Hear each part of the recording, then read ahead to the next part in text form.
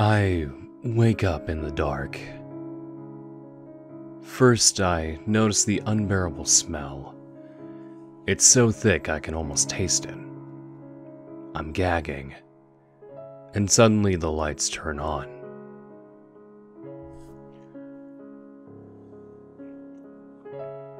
I'm sitting in a yellow room, facing a wall with dozens of small holes. My head feels heavy, and I try to take a few steps. When I look around, I can't help but vomit. A pile of rotting bodies lies in the corner of the room. Some of them seem fresh, but some are badly decomposed. Worms are feasting on something that probably used to be a leg. I hear a crackling noise, and something falls on my head. I shake it off and realize there are holes in the ceiling too. From every single hole, there's something pouring into the floor. Snakes. Hundreds and hundreds of snakes. I panic and look around, and see an opening on the next wall. I run towards it, and struggle my way into a dark hallway. As soon as I'm out of the room, a light turns on at the end of the hallway. I can't see anything but darkness in the other direction. So I start walking towards the light. My vision gets blurry and my skin starts to itch. I look at my hands and they're severely burned. Acid. There's acid in the air. I hear eerie music playing in a room to my left. The door is open, but stained with blood. No, not going in there.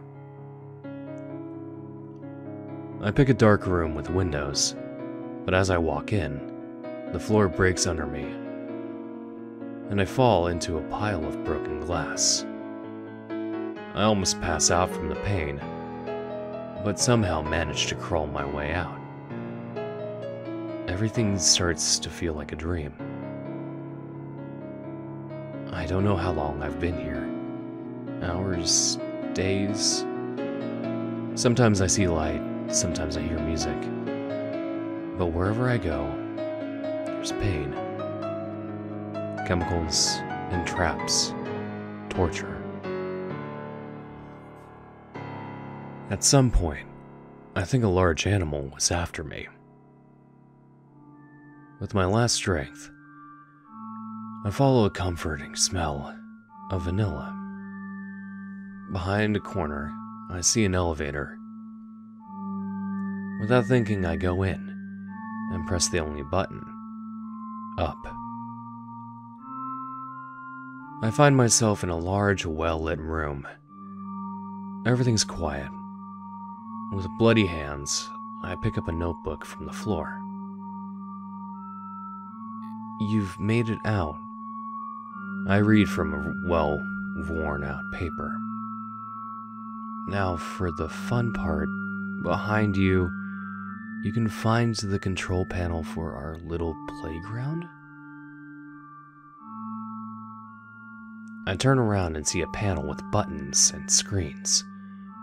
I step closer and recognize the yellow room, now filled with men in protective gear, and one of the monitors. "Our next participant will be ready shortly. You must guide them through. Fail to do so, and we'll gas this room. It won't be a pleasant death, we'll guarantee it. But if you get our friend to the elevator, the door next to you will open, and you are free to leave. Good luck."